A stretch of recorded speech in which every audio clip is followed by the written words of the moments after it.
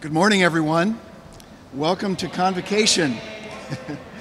Welcome to Albright's 2021 Convocation. Would you please stand with me as we have the invocation?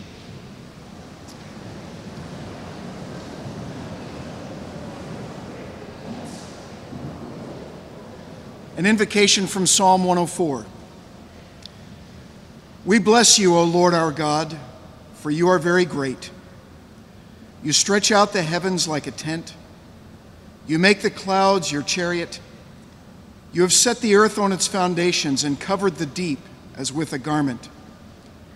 You make springs gush forth in the valleys, and you care for the needs of every animal. You give us food and wine, oil and bread, so that we may receive joy and sustenance in this earth. You mark the days, the times, and the seasons. You give us our work, our labor, our ability to understand creation and apply that wisdom with the creativity you give us. Indeed, your works are everywhere, and in them we see the wisdom and beauty of your creation. In everything we see the work of your Spirit in the creation and sustaining of the universe. O Lord, may your glory endure forever. May we, along with you, rejoice in your works. Let us sing to you as long as we live. Let us sing praise to our God while we have our being. May the meditations of our hearts be pleasing to you, and may we rejoice in you, O Lord. We bless you with great praise. Amen. You may be seated.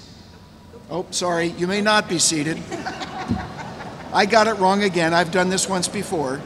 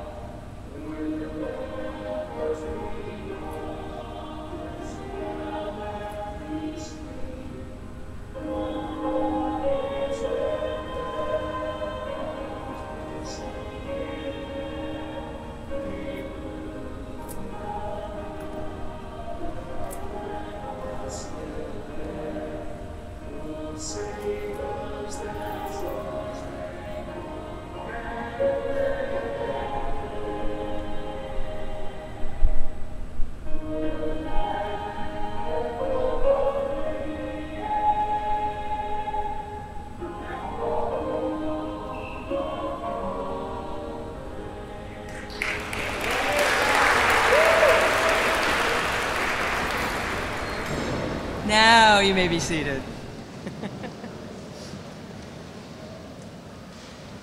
Good morning.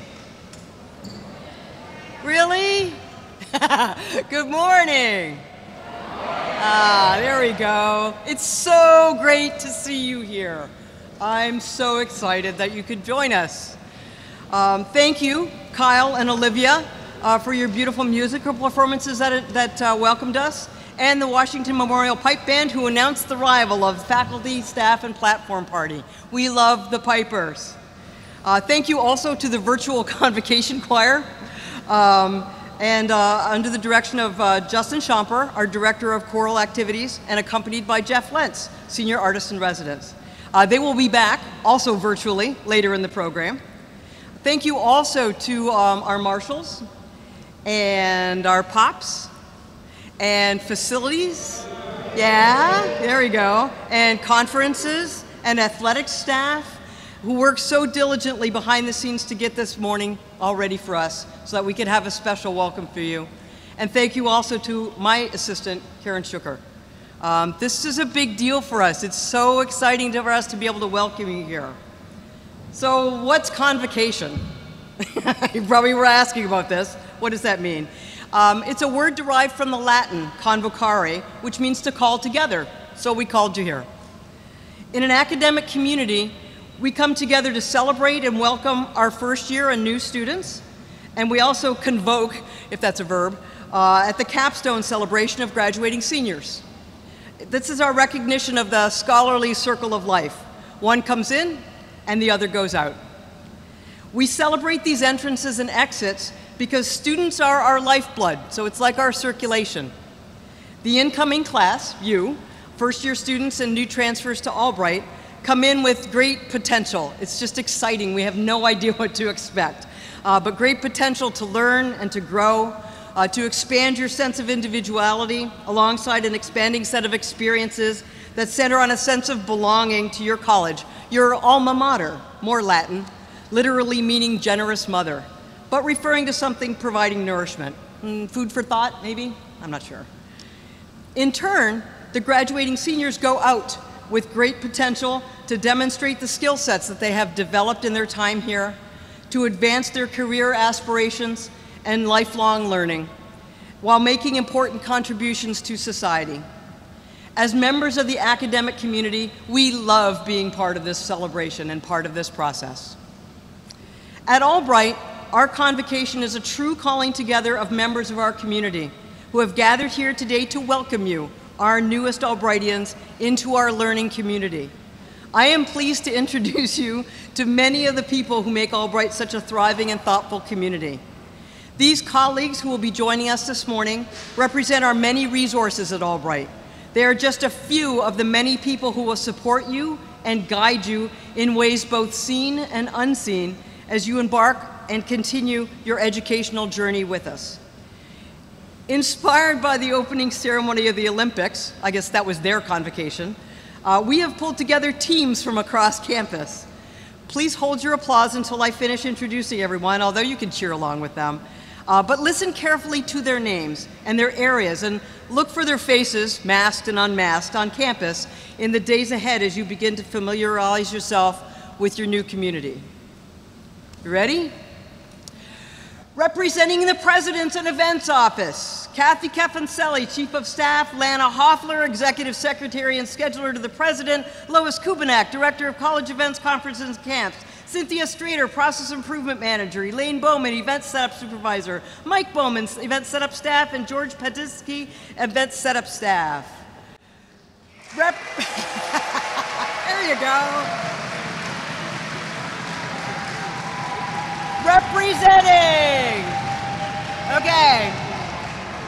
Representing the Academic Learning Center and Writing Center, Rachel Liberatori, Director of Writing Center and Tutoring Services, Michelle Kramer, Director of Student Success, Becky McAwicky, Assistant Director at Academic Learning Center, Shelley Kaufman, Academic Coach and Geology Adjunct Professor, and Ann Coleman, Assistant Provost. Representing Team Library, Charlie Colombo, Instruction and Reference Librarian, and Sue Gallagher, Cataloging Technician.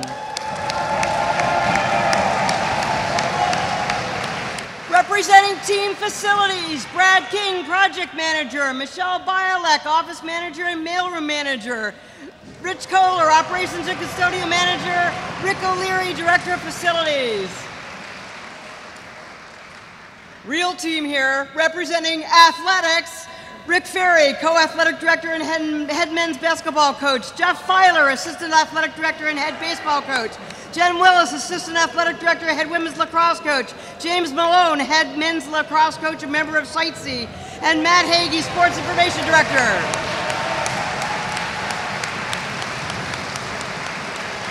Representing team, Representing the Experiential Learning and Career Development Center, Charlotte Palmer, Career Development Coach, Jim Justison, Director of Experiential Learning and Study Abroad, and Sarah Widener, Administrative Assistant.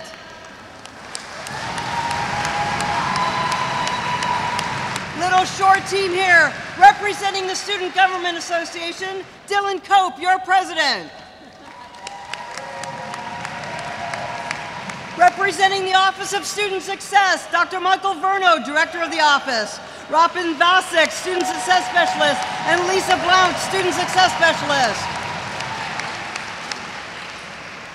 Representing Enrollment Management Division, the Lion!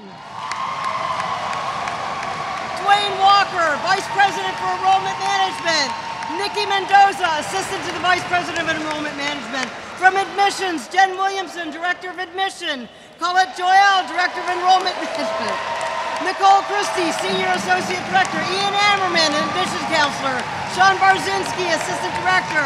Leslie Black, Visit Coordinator. Margarita Lucas, Assistant Director of Admission. Mark Detterline, Assistant Director of Admission.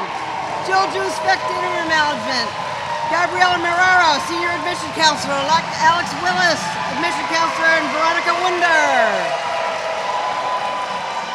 Representing Financial Aid, Suzanne Sparrow, Director of Financial Aid. Sierra Snyder, line in front, buddy. Sierra Snyder, Associate Director of Financial Aid. Grace Miller, Finance Advisor. Tiffany Smith, Front Desk Receptionist. And Monica Williams, Assistant Director.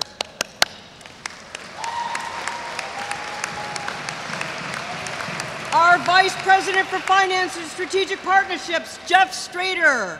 Our Vice President for Digital Strategies and Infrastructure and Chief Information Officer, Jason Herr. From the Communications Division, Gina French, Creative Director, Carrie Manzalillo, Director of Communication, and Jen Stout, Vice President of Communications. From Advancement, Wendy Parsons, Vice President for Advancement, Amanda Walk, Director of the Annual Fund for Albright, and Brian Pinto, Assistant Vice President of Major and Planned Giving. Our Associate Dean of First Year Experience in General Education, Rob Seasongood. From our School of Professional Studies, Boris Village, Dean, Stephanie Walker, Assistant Dean of Enrollment Management, and Janelle Bentz, Operations Director. And last but not least, from Student and Campus Life, Dr. Sam Wessner, Senior Vice President of Student and Campus Life and Chief Health Officer. Lisa Glenn, Assistant to Senior Vice President. Becky Aki, Dean of Students. Sandy Bain, Assistant Director. Ann Thompson. Sherry Young. Stephanie Schweitzer. Katie Mangold. Keith Walls, Dr. Ted Olganes, Rick Parch, Amanda Higginbotham, Amanda Motto,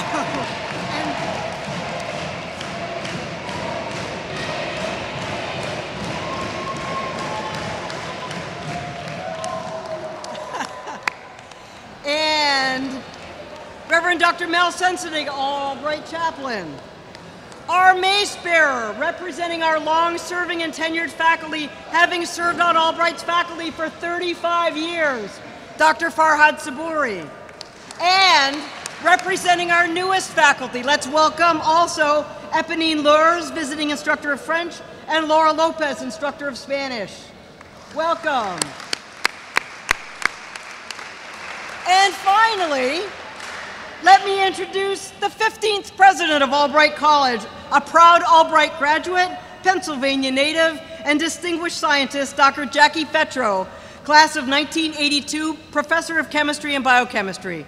Dr. Fetro is beginning her 5th year as an Albright president to lead us forward in an inclusive, thriving, and equitable community committed to the success and well-being of every Albright student. Dr. Fetro.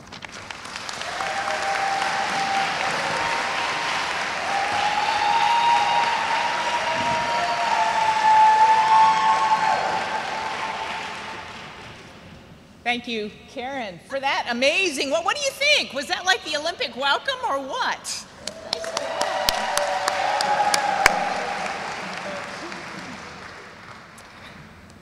Good morning, Albright College, and welcome to the opening of our 2021-22 academic year. Woo!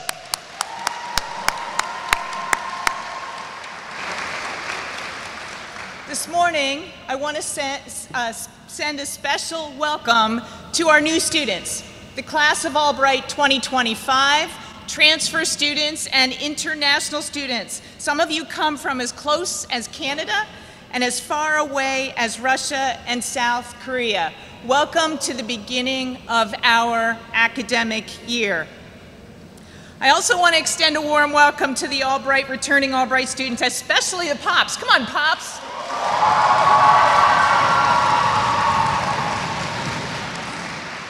You guys were awesome. You were doing cheers yesterday. I captured a few of you. Thank you for your enthusiasm. And a welcome. Okay, faculty and staff, can you be more enthusiastic than the Pops? A special welcome to the faculty and staff of Albright College.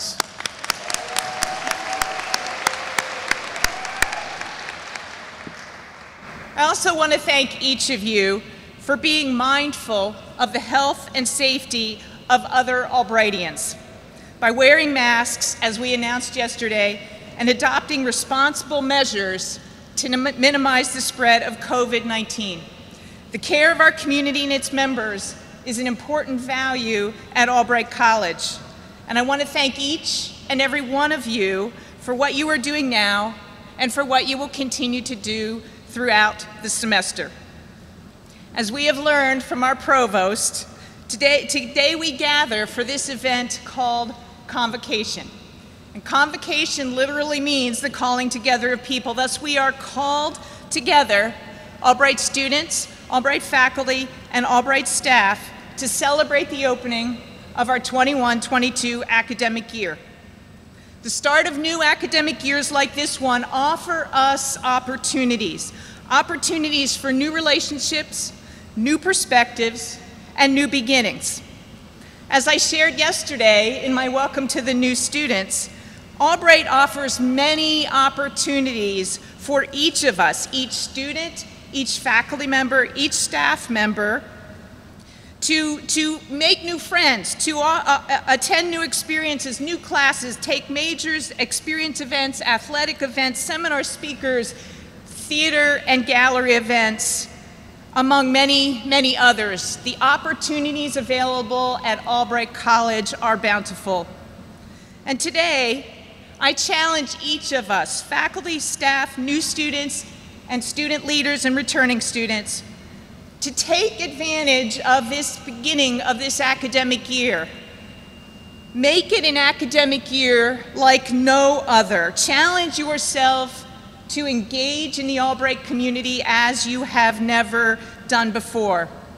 And we have so much going on this semester, and I'm going to name just a couple of small ones.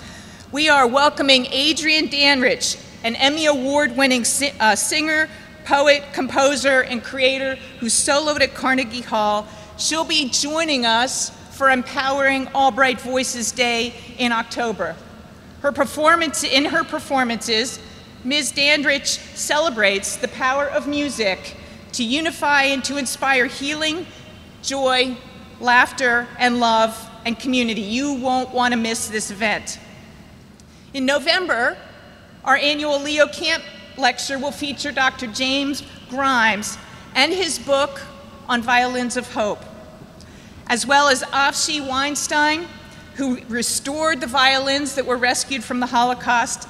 And these two will be joined by professional violinist Todd Bornstein. This is a once-in-a-lifetime event, the Violins of Hope, coming to Reading, Pennsylvania. Albright's own Friedman Gallery is offering 3 exhibitions for discussion around gender, gender identity, and gender nonconformity, including the major traveling exhibition, Blurring Boundaries, which will be in the main gallery the entire semester and features the work of 50 female artists. And finally, in September, the Albright Fashion Program, for the first time ever, will have a fashion show at New York Fashion Week. There will be much to celebrate as we will be the only undergraduate college to have students and alumni portfolios designed by our students and our alumni on the runway during Fashion Week in New York. And there's so much more I don't have time to share. So much to be proud of, so much to take advantage of at Albright College. At the beginning of this academic year, I commit each of us, commit to engaging with the Albright community as you have not done before. Commit to an experience, an event that you normally wouldn't attend, perhaps one that pushes you outside of your comfort zone. Commit to moving beyond your own social group, your own work group, your own office group. Get to know your Albright community and commit to engaging with the city of Reading. Each and every one of us, faculty, staff, and students, our experience of and our engagement with the Albright community will be enhanced by this effort. Personally, I'm looking forward to getting to know each of the new students that we are welcoming to Albright and to catch up with returning faculty and staff and students whom I've not seen for a long time. Albright College, I am thrilled to welcome you to the opening of Albright College's 21-22 academic year. Thank you.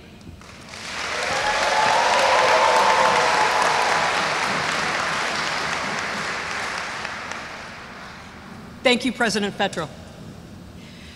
Every spring, at our last faculty meeting of the year, we take time to honor faculty members who have made outstanding contributions to teaching and in their professional fields.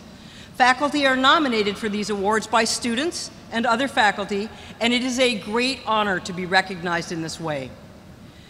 The Dr. Henry P. and M. Page Laughlin Distinguished Faculty Award is presented to a faculty member in recognition for outstanding teaching. Our 2021 recipient is Dr. Hilary Aquino, Assistant Professor of History, who is an innovative and dedicated teacher. Dr. Aquino is active in student learning outside traditional classes, having supervised numerous internships, senior theses, and independent studies. Her teaching is grounded in a commitment to challenging students to develop the skills and self-confidence that they will need to be critical, independent thinkers throughout their studies and throughout their lives.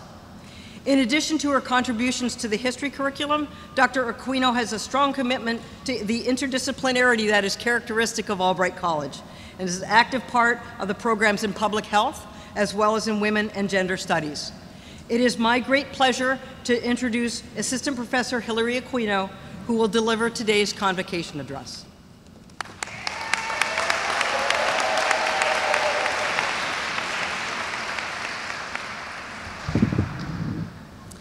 Good morning and welcome to new Albrightians, returning Albrightians, to my fellow faculty members, administrators, and staff. This morning I'm going to speak to you about the role of scholarship and academics. I'll first discuss my own work, and then we'll get to why you need to know this now, this morning. I'll try to keep it under an hour. Just kidding, 10 minutes. Want to see if you were paying attention. First, what do they mean by the term scholarship? Scholarship is research conducted by faculty and by students. Each discipline, such as history, political science, music, etc., has its own methodology or way of conducting research. Scholarship allows professors to remain current in the fields we teach, exposing us to new theories and/or new evidence, which we can then incorporate into our teaching. As an academic, I'm a trained historian, meaning that I studied the methodology of historical research, such as archival work, which I love because it's basically reading people's mail, and I'm nosy. My area of specialization is the history of medicine and public health. Yes, such a thing does exist, and I'm privileged to teach it every year at Albright. The other area in which I teach is public health. My background in history has been invaluable in my understanding and teaching of public health. A highly interdisciplinary field itself, public health explains where we are now. History explains why and how we got here. My research is focused on the work of a particular individual named Dr. Leona Baumgardner, who held both an MD and a PhD, and she was the commissioner of the Department of Health of New York City in the mid-century, 1954 to 62, and actually the first woman to hold that very prestigious position. While I had access to all of her published materials, her personal archive was not made available in 2010 when it was processed by the archivists at Harvard Medical School, where she ended her career. I fortunately received a fellowship, that means money, to work with the collection, over 80 boxes of her material reflecting her lifetime of accomplishments. I was so excited at this prospect. And this is what research is: to be the first person to uncover or discover something new. I had long wondered about this woman who broke many barriers, yet I was limited to basically her personal persona. Reading her personal letters and diaries allowed me to gain a whole new perspective. Told you I was nosy. I finally understood what drove her to focus on social medicine, which is the use of the social sciences and humanities to improve the practice of medicine with a focus on the social determinants of health, the delivery of treatment, and the development of healthcare policies. Public health applies the findings of social medicine to improve services and the health of populations. So basically, medicine is on the individual level, public health is on the population or community level. I was particularly interested in Dr. Baumgardner's communication style. Public health messaging is crucial, as we all now know, and she was the first major public health figure to embrace a multimedia approach in the 1950s, using print, radio, and the then new medium of television. She also oversaw the New York City portion of the largest clinical trial in American history, the Salk polio vaccine trials, a very large logistical undertaking. She then focused on hard-to-reach populations, employing mobile units to go into various neighborhoods with low polio vaccination rates, working closely with employers to encourage vaccination, and even calling on Elvis Presley, who, by the way, was one of the most popular stars of his time, in case you don't know who he is, to encourage older teens to get vaccinated. Sound familiar? It should. These are all the methods that the public health community is currently utilizing.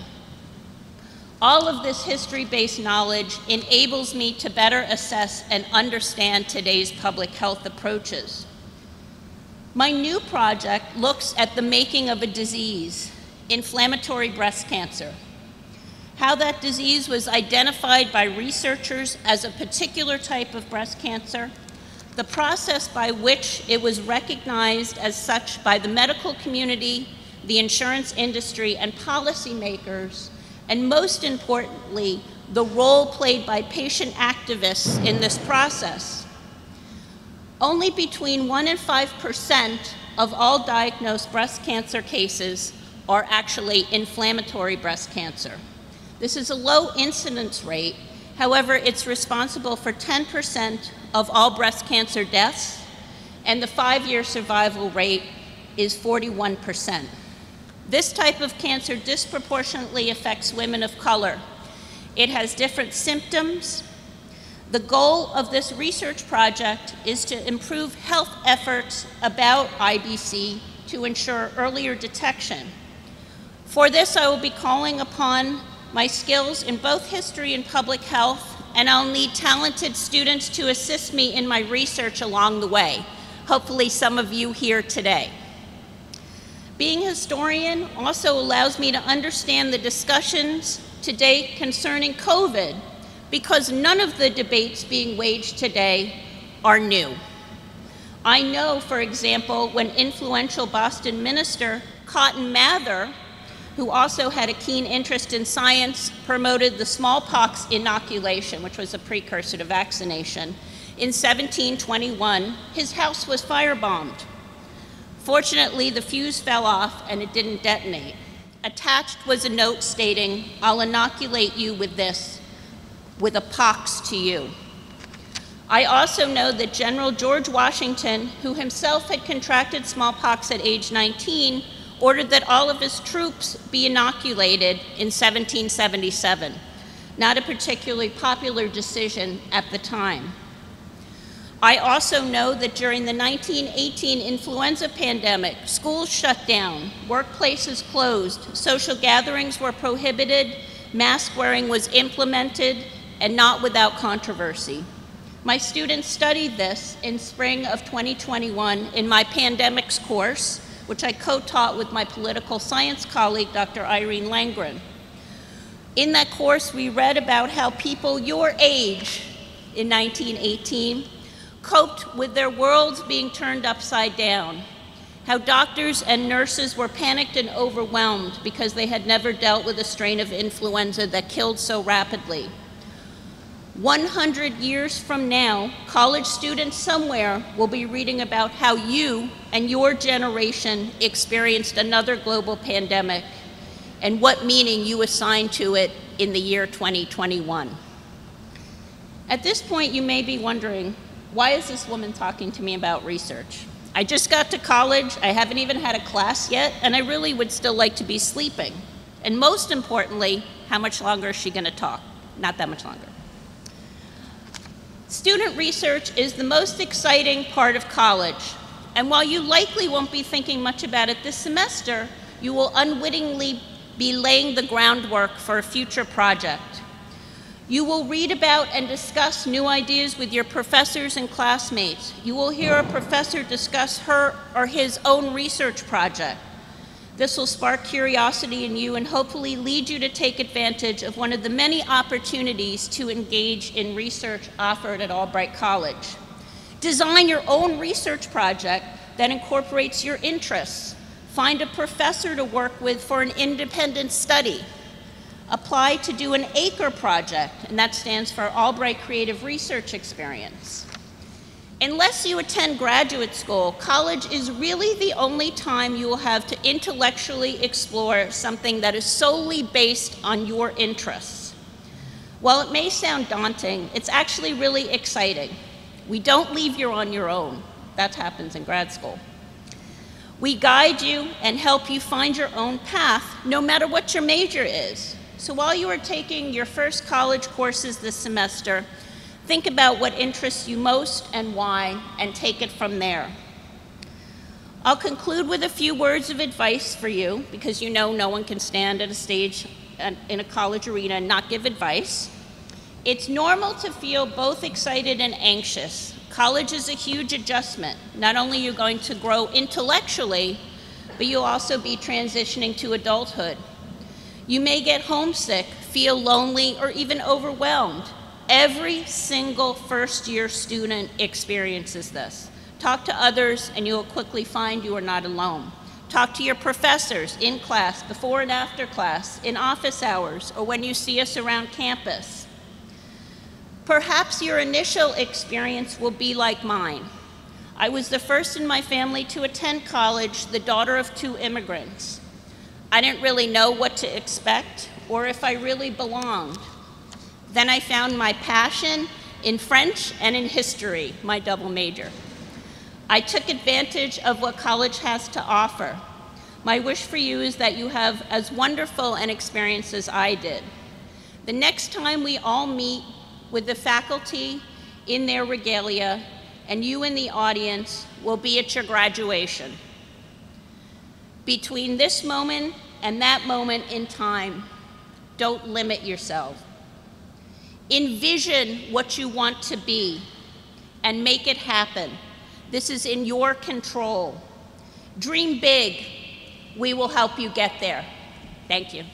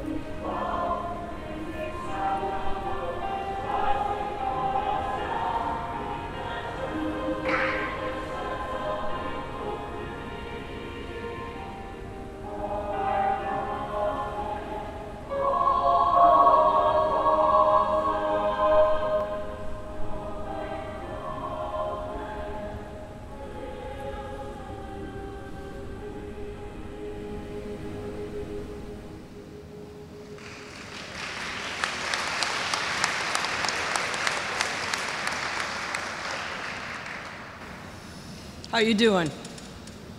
I wish we had the words for that available for you to read, but we were trying to keep this card small. But you will hear the song for Albright many times, I hope, during your time here. Did you watch any of the Olympics this summer? Yes? No? Do you have a favorite event? Gymnastics. Okay. Where's my Canadian? Women's soccer, eh? Yeah.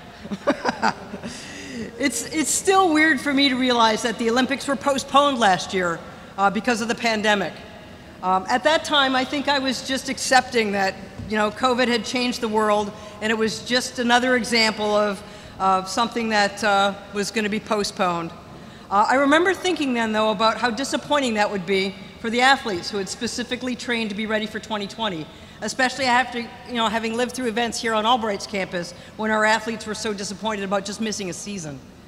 But this year, everyone got to realize their dreams and represent their country in competition. Those are big dreams.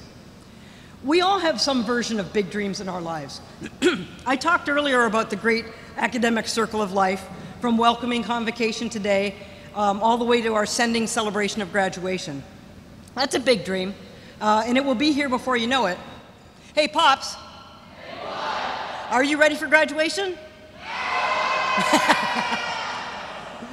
Kind of scary, okay. But the reality is that we mostly approach big dreams through little steps, smaller dreams. They've been here for a while, so even daydreams have helped get them there. It's the same for the years of preparation that go into Olympic training. Eventually it gets to competing for my country, but it starts with one more meter, 10 seconds faster, one more goal, one more save, just a little faster, higher, better. As you engage more with the Albright College community, your life will become more and more filled with many new dreams, little dreams and big dreams, related to all aspects of college life: classes, res life, clubs, athletics, volunteer opportunities, work, social groups, study groups. Whether you have come to college pursuing a specific dream, or even if this is just the next step after high school, college is still a kind of quest, and pursuing those little dreams means that you must keep moving. Nothing ever stays the same. If it's not getting better, it's getting worse. So keep moving. Set your sights on the next goal and work to get there. That's easy to say, but there will be hurdles and challenges, and it will be important to figure out your next steps to pursue in overcoming the hurdles. The important thing is to focus on just the next steps, not the entire journey, just the next phase. I still remember, back in the dark ages, my first semester at college, when I was taking all the steps that I had taken in high school and joined some clubs and competed in athletics and was just cruising along going to my classes. And I was crushed by my first set of exams. Remember, I'm the chief academic officer. I was not then. For the first time in my life, I had to figure out how to set new goals and find the next steps.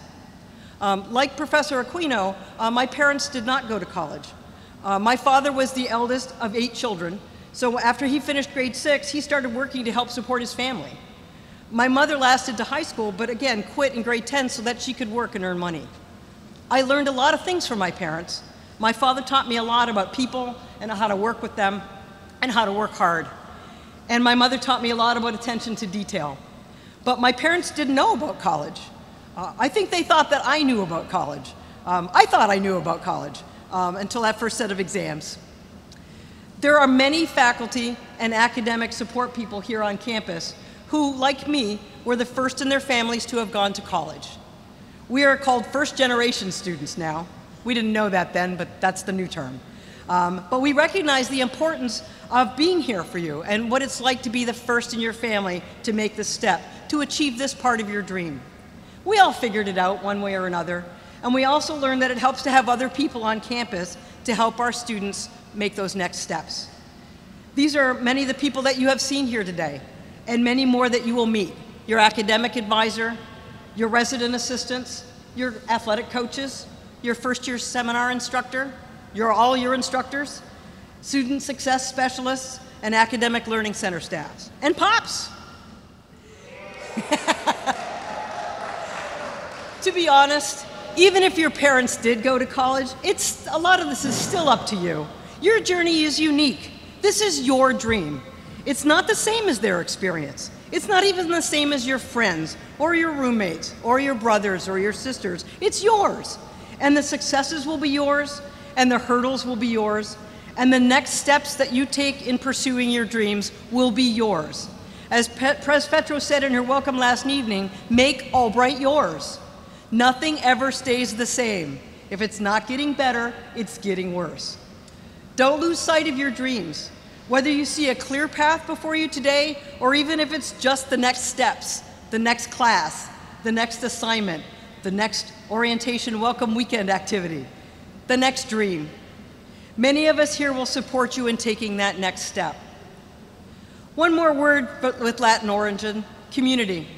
It's derived from communis and the Old French communauté. It means common. We share many of the same big dreams, and even when the details of our dreams are unique to each of us, we share a common academic quest, and we strive for gold. Welcome to our Albright community. It's now my pleasure to introduce Dylan Cope, class of 2022, your president of the Student Government Association, to lead you in the call to this new incoming class. Dylan.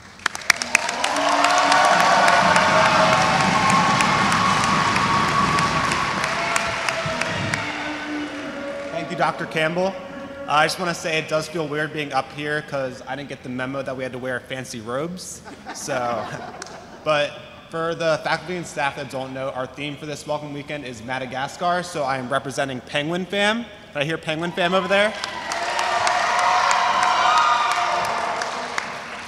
But for the call to the class, as a formal commitment to do your part as a student member of this community, I ask you to join me in making the same pledge I made when I first arrived at Albright.